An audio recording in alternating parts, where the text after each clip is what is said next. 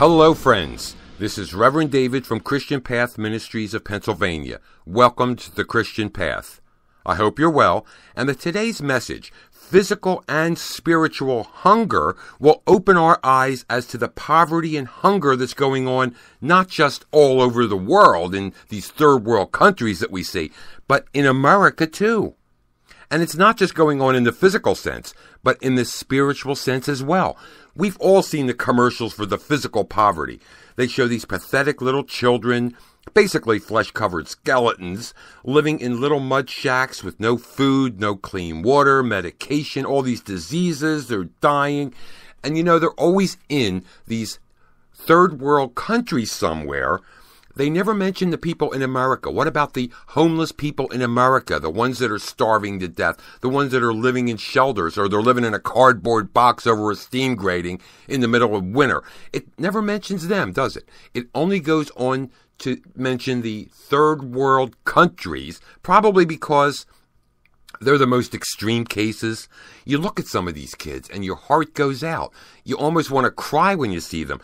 And of course, the narrator or the person announcing all of this is telling you all about their misery and their hunger and their diseases and their deaths, all of these things to move you emotionally, to get your heart moved. And then comes the hit. Send us this amount of money, or send us that amount of money, and this amount will feed a child over there for a week, or this amount will buy medicine, or a new shirt, or this one will get them some education. But you know what? If you think about it, if you make the donation, your heart's in the right place, you feel sad, you feel bad for these people, you want to help because they desperately need it, how do you know that the money you're sending to this organization or charity is really making any kind of a difference? What I'm saying is, how much of the money that you're sending is actually going for the cause? Out of every dollar, how much of that is buying food or giving fresh water or medicine or making a difference in the life of one of these poor children in a third world country? You don't know. The last time I checked, I don't know if this is still right as far as percentage-wise, but as long as 5% of the actual donation goes toward the cause, then that charity or organization is legal and, quote, legitimate. So every dollar that you send them, one nickel goes to the cause. Well, where's the other 95 cents? Who's seeing that? I mean, of course, there are administrative costs. We know that. That's realistic. Even to pay for the commercial that you saw, someone had to pay for that. So there are administrative costs. There are people on payroll, stuff like that. But if you look at some of the high-ranking executives of some of these charities, they have a lifestyle that anybody would envy. Lavish. Limousines. Mansions. They have money out the wazoo. They eat in the finest restaurants. They're very wealthy. Well, where is all their wealth coming from? The other 95 cents on the dollar? Now, I'm not saying that every charity does this. I'm not condemning charities at all. But some do, some don't. And when you see these different things, how do you know which charity is actually making a difference in these little kids that you see in third world countries, and which charities are lining their own pockets? There's really no way of knowing, because some are actually helping and their heart's in the right place, although they do have administrative costs. Others are just out to line their bank accounts, and they could care less about anybody but themselves. But think about this. Why are people so desperately poor? Not just in third world countries, in the U.S. too. Bad decisions, making bad mistakes, yeah, sometimes, but there are other situations that people have no control over. Look at the economy, the housing market. People lose their jobs, they lose their homes, they have families. They don't even know how to feed them, they have nowhere to live. If they're lucky, they can go to a shelter, and that can be dangerous too. But they wind up homeless if they don't have relatives to go to or another alternative. And these people you don't really see around too much. They're not advertising themselves, but they are in poverty, physically in poverty. They're hungry, they're desperate. What about them? And what should we do as Christians? Should we just turn our heads and forget they exist? If someone walks up to you on the street, which has happened to me already in the past, and they look really hungry, they're dirty, you can tell they're street people just by looking at them. They are desperate for food. They ask you for $1. What do? Do you just keep on walking and pretend you don't hear them and you're embarrassed by them even approaching you, and you just say, oh man, this guy, ooh, get him away from me. He looks dirty and he probably has bugs. Do you think that way as a Christian? No. You look at him and you try to size up, is this guy for real? Is he legitimate? Because there are some of these people. There was one girl in particular I heard of in Philly. She would be on the street with a sign that says, we'll work for food. She looked dirty and she looked hungry. But you know what? She eventually got found out. She had a Cadillac parked around the corner. This girl made like $85,000 a year doing this. But you know what? Most of the people you see that are in that situation are true. They really are homeless. They're hungry. They're desperate. Now, if they're holding a sign that says, we'll work for food, you're not going to hand a stranger the key to your house and say, here's my address. I got a few errands to run. Go ahead to my house and work on it, and I'll meet you there. Let's be realistic here. You wouldn't do that. But what you can do is say to them, are you seriously hungry? Do you want a meal? If they say yes, this is all they want, they're hungry, there's got to be an eatery not too far, because there was a place about 2 blocks away. You say, meet me up there. I'll buy you something to eat. So when that person shows up, you go in the diner or restaurant or cafe or whatever it is, whatever they want, let them eat. And then pay for their meal. If you can, give them $20, $30 and say, here, this is for your next meal. And when they say, oh, thank you, what do you say? You're welcome? No, you don't. You say, you know what? Don't thank me. When you're alone, thank the Lord. Thank Lord Jesus, because He put me in the situation where I can help you this way, even though it's not a permanent fix for you. I'm doing the best I can, and He is the one who led me into your path so I could do this. So don't thank me. Thank the Lord. Now, you'll probably get a very surprised look from this person, but it could be and probably is true that this person is not just physically hungry and starved and in poverty. They're also spiritually hungry too. This will open their mind. They see Christianity in practice. They have a full stomach now and $20 or $30 in their pocket because a Christian helped them. It wasn't just lip service. They needed help and they got help. Now let's have a look here at Luke 3:11. When John the Baptist was asked by his followers what they should do, what did he say? He said, he who has 2 tunics, let him give to him who has none, and he who has food, let him do likewise. Now let's have a look at Proverbs 14:31, where it says, he who oppresses the poor reproaches his maker, but he who honors him has mercy on the needy. Now, if we flip to Proverbs 21:13, it says, whoever shuts his ears to the cry of the poor will also cry himself and not be heard. So what do those scriptures tell us? That if we turn our heads and ignore the poor, what are we doing? We're actually reproaching the Lord. In fact, Proverbs 14:31 is saying that if we do this, we are reproaching the Lord. Now think about this. We have pity, compassion on the physically poor and hungry. Of course, we see them. And why? Because we can actually see them. We see the misery they're going through. What about those people who are spiritually poor and hungry? Those who have never had the gospel preached to them? Or those who aren't saved? Or those who have gone to mainstream churches, regardless of what denomination it is, and it got to a point where they were not being spiritually fed at all? They would go every week and they get nothing from it. They're not getting any biblical nourishment. They're not getting any spiritual food. So they stop going. What about them? Now, the physically poor, they're starving and they suffer. They can have illness, disease. We know they have misery and their bodies can die from all that. But the spiritually poor, all right, they're going to die one day physically too. But what happens to their spirits? Their spirits are eternal. We can have pity and compassion and mercy on the physically poor, whose misery eventually will end when they physically die, but what about the spiritually poor and hungry, whose misery could last for eternity when they become spirits? Shouldn't we consider them? They're hungering in spirit, and the long-term effects are even worse for them than for the physically hungry. Think about it. Now, as long as there have been people, there have been poor. As long as there have been humans on this planet, there have been rich people and poor people. And didn't Jesus say in Matthew 26:11, the poor you will have with you always? Now, we automatically assume by that the Lord Jesus was talking on the physical level, which he was. He was talking about physically poor people, but he was also talking about the spiritually poor too. Those who don't know him, who have never been preached the gospel, the people who don't know Lord Jesus, who are spiritually starving for the bread of life that comes from the scriptures, God's word. Now, how does physical poverty relate to spiritual poverty? Let's think about it. Being physically hungry or spiritually hungry, and as Christians, what can we do to help both?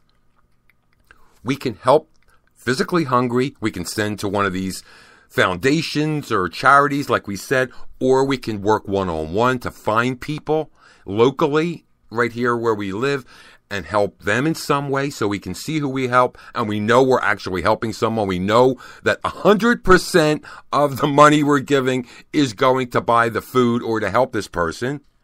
But what about spiritually? What can we do there? Now, if we have a look at Isaiah 58:10 and 11, it says, if you extend your soul to the hungry and satisfy the afflicted soul, then your light shall dawn in the darkness, and your darkness shall be as the noonday. The Lord will guide you continually and satisfy your soul in drought and strengthen your bones. You shall be like a watered garden and a spring of water, of whose waters do not fail. Now, what does all that mean? What is that scripture saying here?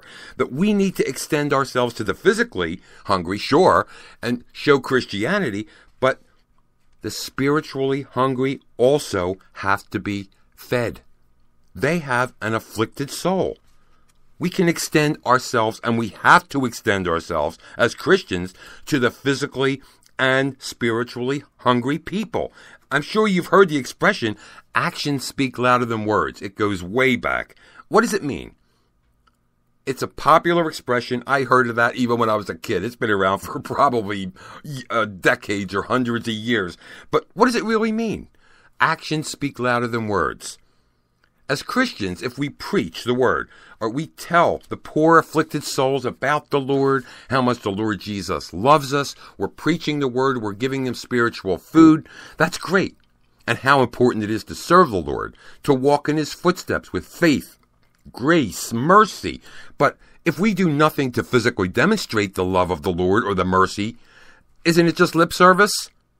If a person hears our preaching but doesn't see us doing a thing, doesn't see us extending ourselves one little bit to put Christianity into effect by showing the love and mercy of the Lord, how much credibility does our preaching even have on the people we're preaching to?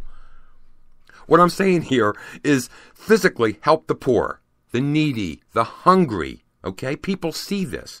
Fill their physical stomachs. Relieve some of their physical misery.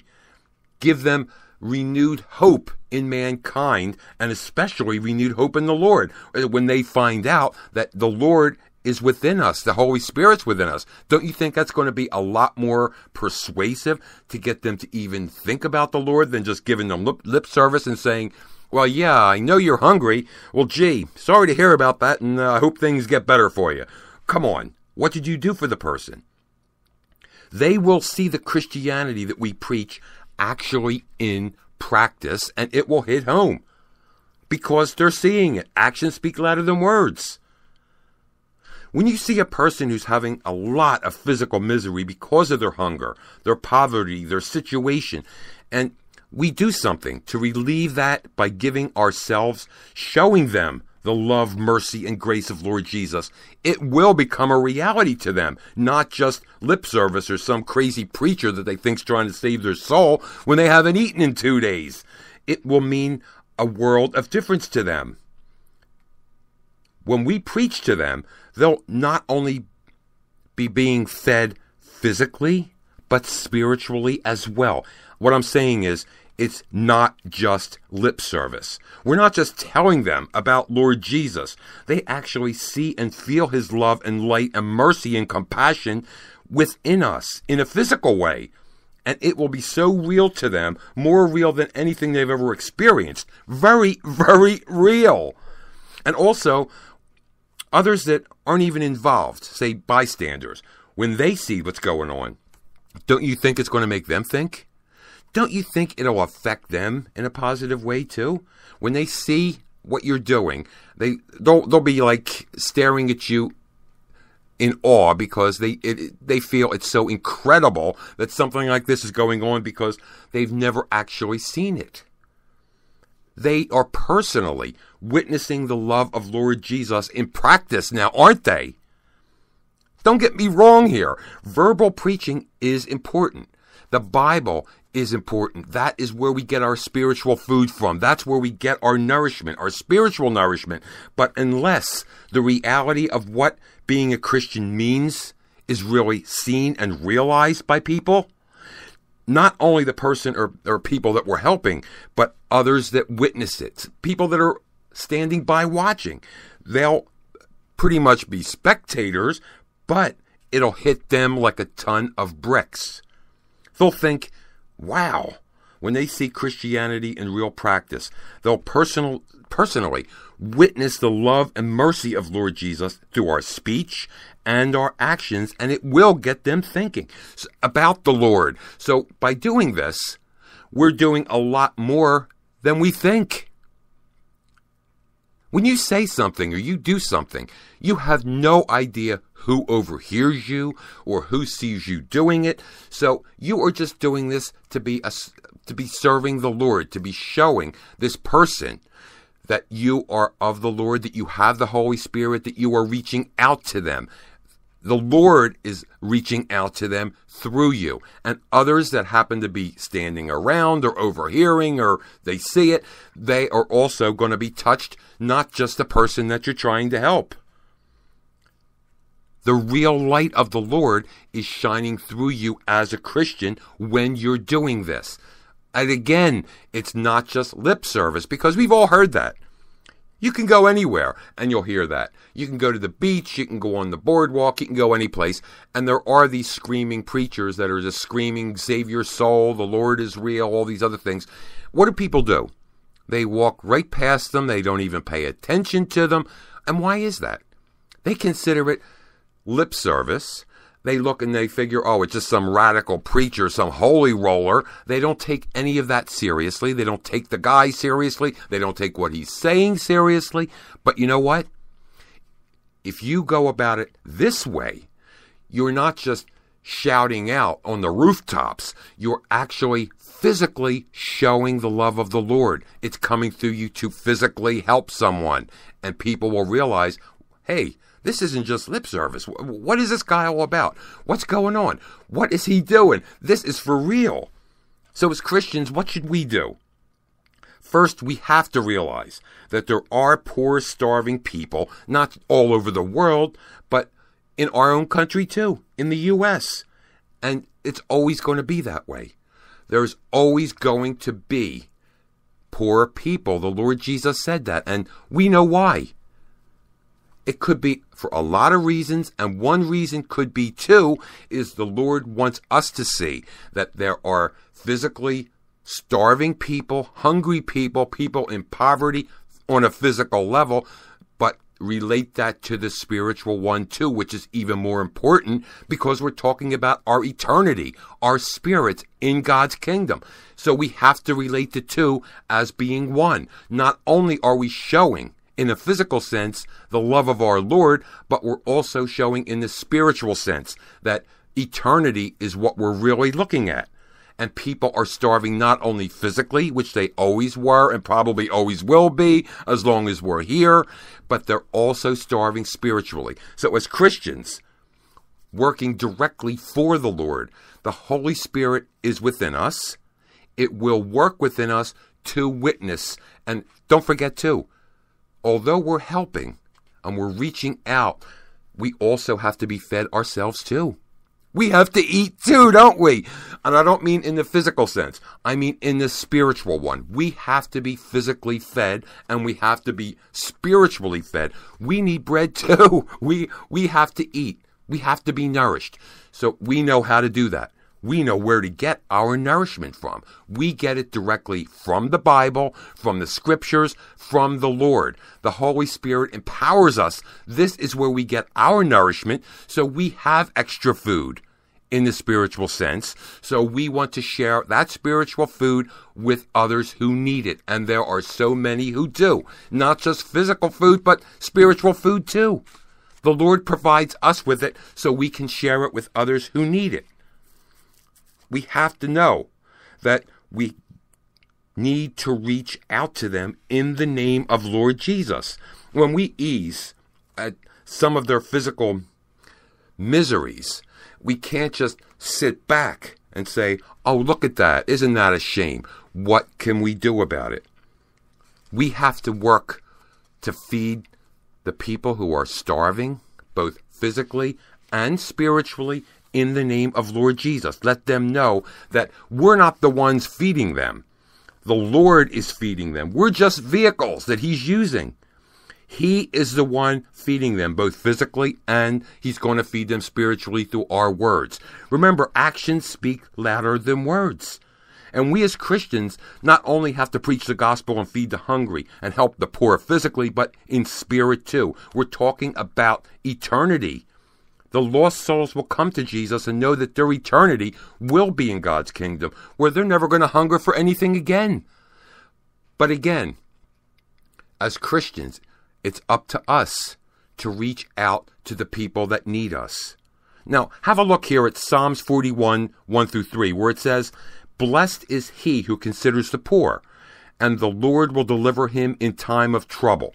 The Lord will preserve him and keep him alive, and he will be blessed on the earth. And you will not deliver him to the will of his enemies. The Lord will strengthen him on his bed of illness. You will sustain him on his sickbed." So what's being said there?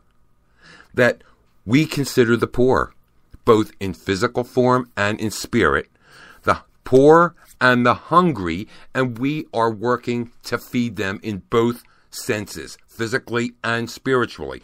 And when we do this, we're considering them, not just worried about ourselves all the time, our own problems, physical problems, mental problems, emotional problems, spiritual. We have to reach out to others because we are blessed.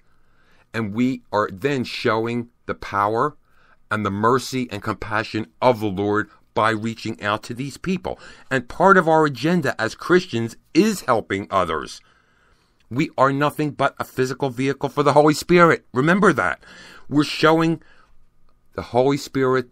We're showing the love and compassion and mercy of the Lord and what it means to get into God's kingdom. And a lot of times, these people can't look past their physical problems. They can't look past their misery. Think about it. They cannot really think much further than they're starving. They're hungry. They have no place to live. They have no clothes to wear. They don't know what to do. They are not thinking anything beyond their immediate physical needs, which is fine. It's understandable when you're in that kind of situation. That's where we come in. By helping them with these physical needs, guess what? It directly connects and opens a door to spiritually being fed too. Because now they're being eased. They're being taken care of. They're having food put in front of them. They're being preached to at the same time, where you're saying the Lord is the one who did this for you. I'm just here. I'm just a representative. Thank the Lord. Don't thank me. Don't you think it's going to have an immense impact on this person? We know we have to reach out to others. Actions speak louder than words. I can't say that enough times because there are so many preachers out there. There are so many Christians who proclaim to be Christians that don't do anything to help anyone, and their first concern is themselves, and they don't really care. They don't want to get involved with helping anyone else. So remember, feeding others physically, spiritually, and feeding ourselves through the Bible directly and through the Lord and the Holy Spirit. The Bible is our bread spiritually. We have to keep the Bible close at our sides. We have to repent of our sins if we haven't done it already. Be baptized. And I don't mean being baptized to any specific religion or denomination. Just being baptized in the name of Lord Jesus. Like Peter says in Acts 2:38 and 39. Repent and let every one of you be baptized in the name of Jesus Christ for the remission of sins, and you shall receive the gift of the Holy Spirit. For the promise is to you and your children, and to all who are afar off, as many as the Lord God will call. Now, once you repent, you're baptized, you accept the Lord as your Savior. Don't think that your life is going to be any easier, just the opposite, because we know we're in the end times. And to be a Christian, to follow in the Lord's footsteps, is going to be very dangerous. We're going to be persecuted, laughed at, ignored. And you know what? As we get closer to the end time, with the rise of the beast, the mark of the beast will become mandatory. What do? When we don't accept that mark, we will be attacked. Some of us will even be killed. But you know what? Don't be afraid, because we're not alone. We have the Lord. We have the Holy Spirit. We have the Bible, and we have each other. And if you need me for anything, don't hesitate to contact me. All my information is right on my website. It's www.mychristianpath.net. It's mychristianpath.net.